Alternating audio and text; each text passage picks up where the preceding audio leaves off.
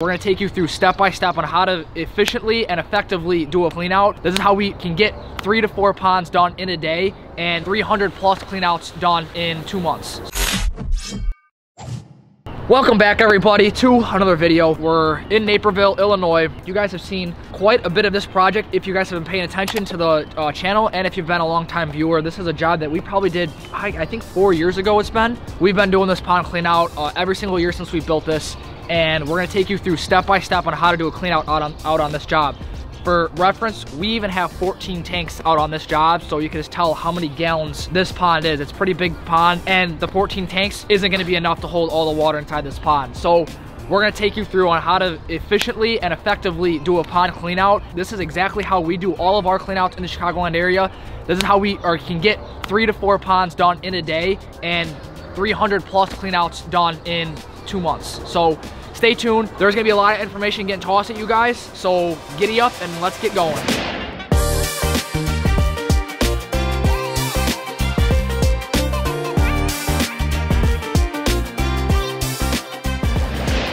The first thing that we do when we pull up to a clean out is we introduce ourselves to the homeowner. So I did this morning. I went up to the homeowner, introduced ourselves. It's nice to know when we knock on that door, and with the phone call the night before, to kind of get as much information as possible from the homeowner, and so that they know that we're coming out the next morning. Because a lot of times with it being springtime, especially up here in the Midwest, people have their electric turned off and their water turned off during the winter time, and especially towards the beginning half of clean outs, it's really important to kind of make sure that the electric is on and the water is on, because without those two, we can't do a clean out. We want to make sure that there's a good line of communication between us and the homeowner. A lot of times throughout the winter time, there could be something wrong that happened with the pond. Could have been a low edge, or they noticed that they were losing water a little bit faster, or even lights out. So it's nice to know those things kind of ahead of time and just kind of be aware of what's going on. The rest of the guys, we're moving stuff to the backyard and getting stuff already prepped, and that's kind of one of the efficiencies is everybody is always moving and doing something. There is not one person standing around and kind of waiting for the next step. We're gonna go into the back and show you guys what we got going on.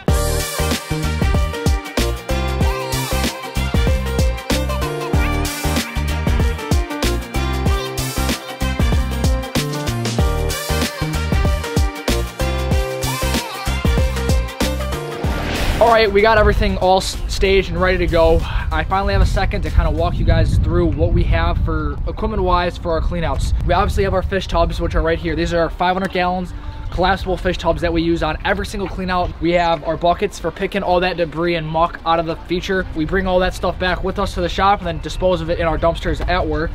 Of course, we got our extension cords because we're working with electric, and we always need to be running electric all over the place to access different parts of the pond with our clean out pumps and everything. Wide variety of garden hoses, which are right here. So we have 25, 50, and 100 footers that we keep with us on all the trucks. Kind of just depending on what we're doing for the day, kind of dictates how much hoses we're gonna use. Obviously, with this being such a big feature, we have a little bit more supplies than a typical clean out would use. Moving on, we have our clean out pump. Can't drain a pond without a clean out pump. We have our power washer with our power washer gun, because you cannot make a pond clean without a power washer. And then ultimately, we have our aerator bag. This holds our aerator. So you can see our aerator sitting right here with our airline tubing, and we have a net to go on top of the tank, because when we're working with fish and they get put in a new environment, they do tend to jump and kind of be crazy sometimes. So we want to make sure that they're all nice and safe by putting a net on there. That way they cannot jump out of the tank. There's a little bit of detox in there to throw some detox in there, because we are using tap water, and we're going to be adding that tap water into the feature. So we want to make sure that the fish are all nice and safe and happy. We got our clean out hoses, and pretty much about it. I know I thought there was a little bit more, but no, that's all we got going on. This can all fit in the back of a pickup truck. Obviously, with this clean out, all this stuff cannot fit in the back of a pickup truck. It takes 2 vans to come out here to do this feature, just because we need the manpower and all the tanks. You can see we have 14 tanks out here, and that's a lot of stuff that we have to move just at this job. We have, let me do the math. We have 14 tanks, we have 4 clean out pumps, we have to have 3 clean out hoses just discharging out into the front yard, because that's where we have to discharge a lot of this water. We have 4 clean out pumps going, so we have all the pumps right now are discharging into the tanks, because we are trying to drain this pond as quickly as possible.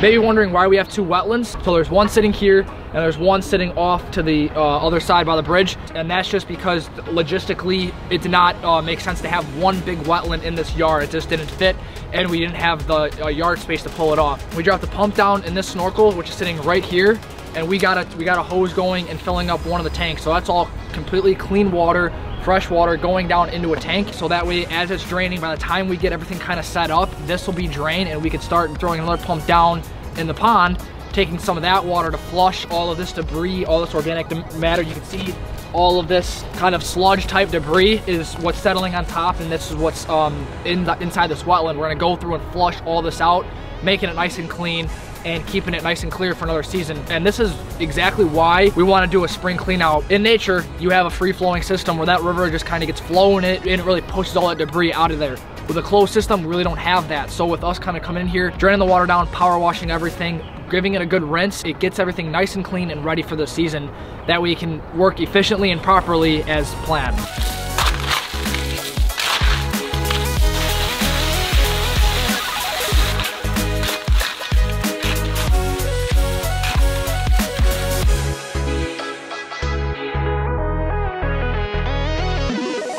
All right, so we knocked on the door, we came into the backyard, we assessed what we have going on, we started pulling all the equipment back here, we started draining the pond. We have one of the wetlands cleaned. While we were cleaning the wetland, the other guys were coming down here and they were starting to pick all the debris that they could around the feature. So you can see Tyler behind me is going through picking a lot of that debris in the pond, because the pond is low enough that he can get in there and start picking all that debris that he can pick by his hand. Connor was right now going through all this and getting all this done. Right now we're gonna go down to the negative edge and show you what we got going on down there.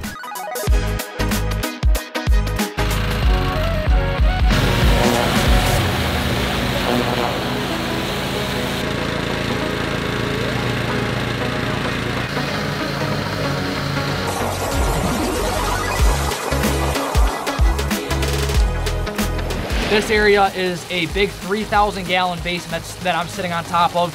We have this waterfall jumps down on top of this, and then this water travels across this gravel, dumps down into these aqua blocks. How we have a skimmer in a pond, this is pretty much the skimmer for our bigger size ponds. We have those big negative edge type deals. It skims all the debris off the pond and it deposits this right in this area. The upkeep on these things are very crucial, because if these get clogged, these can cause big problems by causing a leak, because it's gonna drive this water up in this area. When we came in here, all this was all caked in debris just from all the trees and all the leaf debris kind of getting stirred up within the springtime. It was actually causing a leak. There is an overflow back in that corner, back on my left-hand shoulder. And this water line was so high up that it was actually getting so high where it was getting into that overflow, causing all this water to hit that overflow and go into the drainage system. So we came in here, we pulled all this gravel away, we power washed all this gravel into the aqua blocks, and now we're going through and picking all this debris. You can see all of this stuff. All this stuff, we're trying to pick as much of it as possible and get it into these buckets and out of here, because we do not want this getting down into these aqua blocks.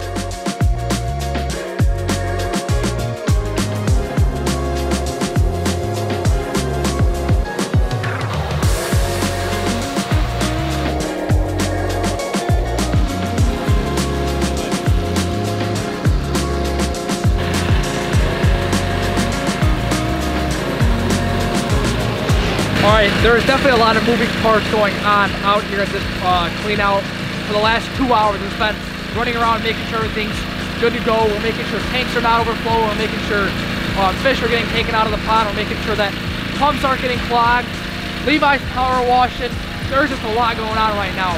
Levi power washes the entire bottom section, started at the bottom, kind of power washed his way out of here. Then now he's up in the waterfalls right now, starting on that top section, kind of going around that perimeter of that pond, pushing all that debris and all that algae to the bottom of the pond. The good thing about this pond is that the bottom is actually like a slate bottom, so there's no gravel, so it's gonna be nice and easy for pushing debris off to one side, collecting it, getting into those buckets, and getting it out of here. Connor and Tyler right now are picking all the fish out. When we pull the fish out of the feature, we don't want to be chasing them out when the pond is 100% full and filled with water. We wait until there's about a foot of water left in the bottom of the pond for us getting down in there. We can stand down there, we can catch the fish nice and easy, hand them off to somebody sitting outside the pond, and put those inside the tubs to keep the fish nice and safe and happy. And then after that, we drain the rest of that water to the street or wherever we're dumping it into.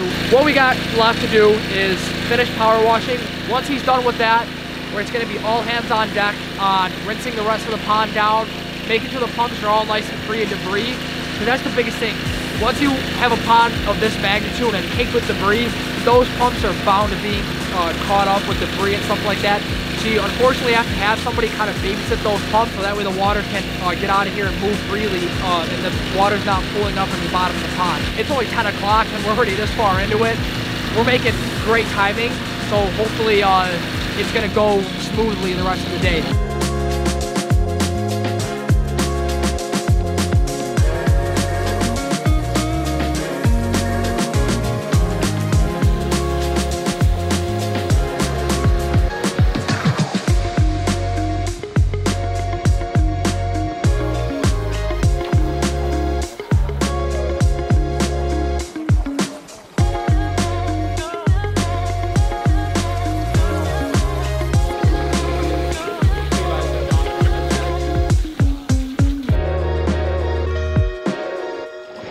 It is currently 3:15, a little past than I thought we were gonna be at this point by now, but it's all in the attention to detail. Right now we have the pond rinsed down. It is currently filling. This basin is 98% filled up. As we're filling up, now we're gonna go pull the tanks down. As we finish one tank and dump it in, we're gonna fold it back down and bring it to the truck and start bringing everything out back to the truck.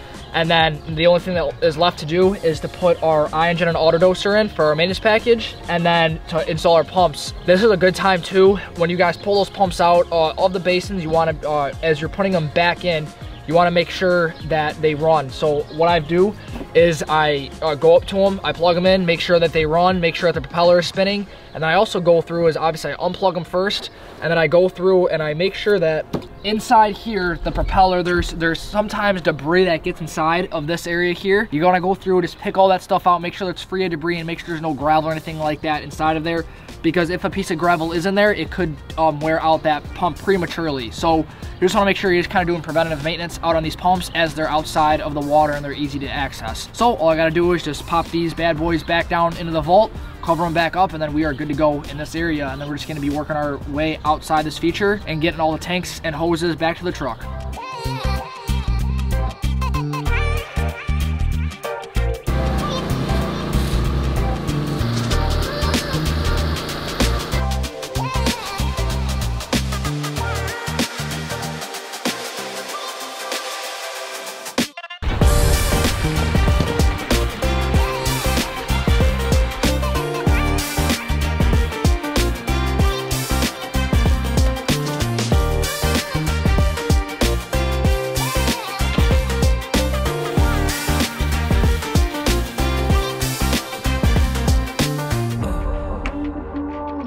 We got the pond filled and the reservoir filled. We're gonna head to the next clean out and show you guys how to do a pondless waterfall.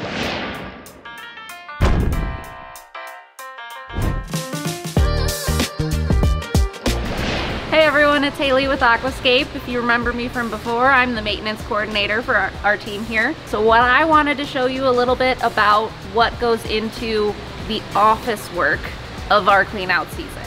So the most important thing is all of our different package levels, getting people signed up and paid so they can get on our schedule. Currently, we have 294 people signed up for cleanouts and maintenance packages, and that most important thing that I pay attention to is how many man hours do we think that is.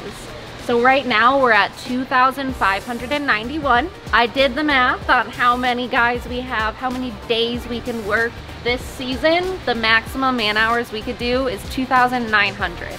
So we've got a couple hundred to go before we hit that number. So I think we're looking pretty good. So you might be wondering, how did we get to this point?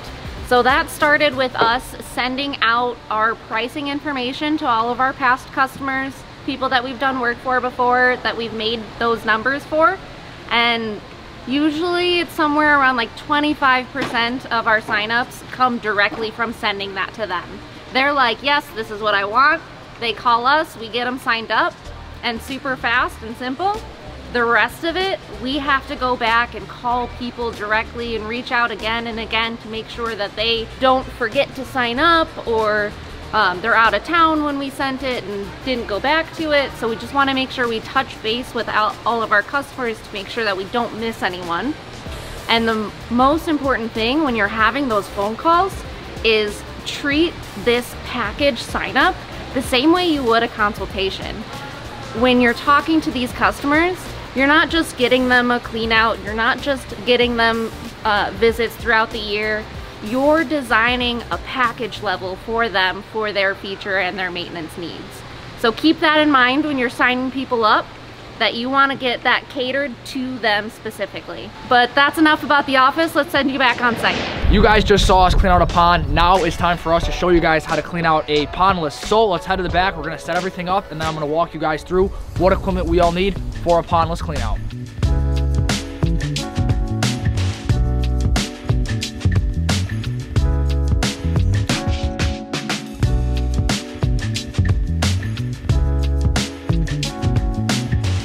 Well, this is all the supplies and equipment that we need for this pondless clean out. You can see that I have my power washer to my left. We're gonna use that to power wash all this gunk and debris out of the pondless, make it nice and clean. We have a couple clean out hoses out here, and the reason for that is this basin's big enough where we could use some of this water to rinse down and speed things up when we're rinsing after power washing all the muck and debris out of this feature. Also, we have our garden hose already set up, so we have one hooked up to the house already. We have another one, an additional one, just because we're gonna find another spigot and get that one ran. We have our power washer hose and our power washer gun, and then we also have some buckets to pick all that debris. So the next thing that we gotta do is start picking all this debris and start draining this water so we can start power washing.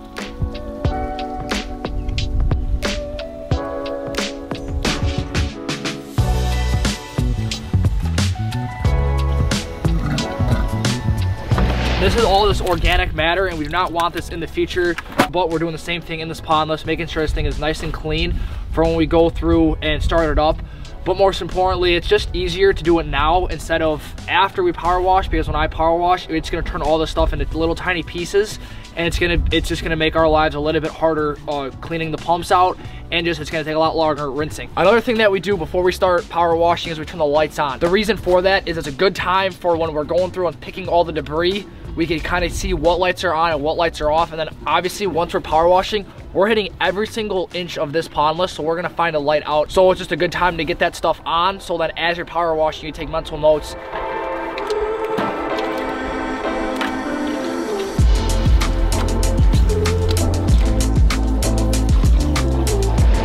All right, we got everything picked, the lights are on, and we are ready to start power washing. We have these turbo nozzles that you'll see in the video that there's a little ball bearing inside this tip, and so it just spins around with that water, and it makes like a circular motion with the water.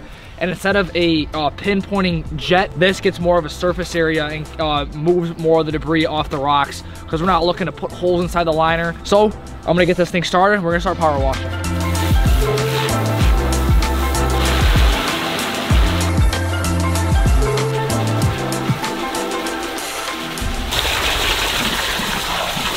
We got the whole thing power washed.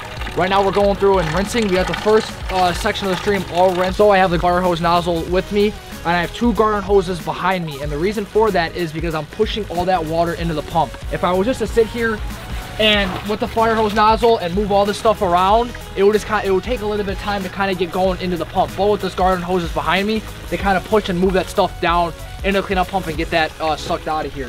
When we're rinsing, we see a lot of times where people kind of go through here and just do a little bit of, just kind of sit in one spot and do this. This is not going to do anything for when you're rinsing.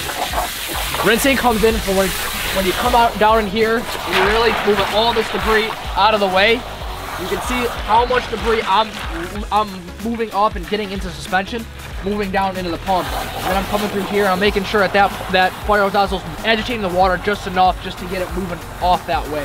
So you can tell, just by going like this, it's gonna be a lot cleaner. Once we get this pooling area done and rinsed, we're gonna move that pump down there and just continue our way down, working our way down to the feature.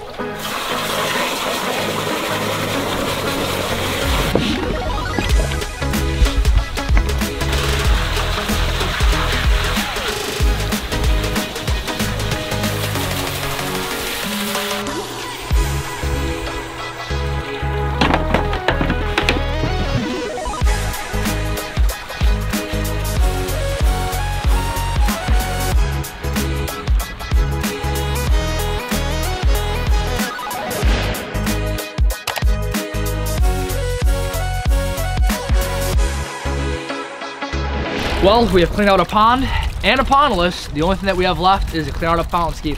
Today we have 3 small little basalts out here. They are very simple.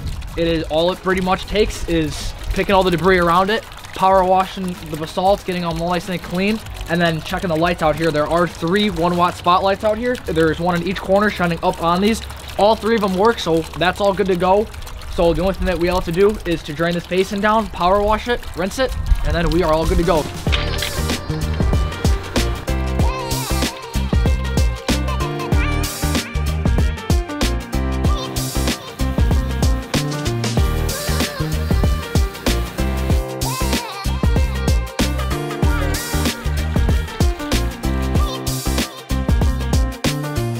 You guys fortunately have been able to see a variety of water features and techniques. We clean 300 plus ponds in a couple months, and we see over 500 ponds a year between our maintenance department and construction doing features. Hopefully you guys really enjoyed this video. Please like, comment, and subscribe to the channel. Please feel free to comment down below on what you guys liked. Let me know what you guys learned, if you guys learned anything. We'll see you on the next one.